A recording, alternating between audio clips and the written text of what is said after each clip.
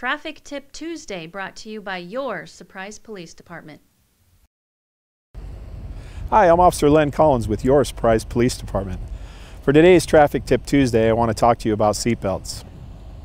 Not only is it the law in all 50 states that a vehicle occupant wear a seatbelt, as well as that all children be placed in a proper restraint system. Statistics show that you are much more likely to survive a crash or incur less injury by simply buckling up. According to the National Highway Traffic Safety Administration, approximately 14,000 lives were saved in 2016 alone due to proper seatbelt use. Research has found that using lap and shoulder seatbelts reduced the risk of fatal injury to front seat passenger occupants by 45% and the risk of moderate to critical injury by 50%.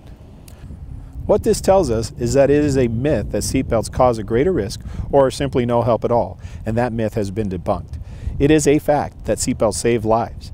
In addition, a child who is properly placed in a restraint system is 5 times more likely to be protected from injury. So drive wise and buckle up, surprise.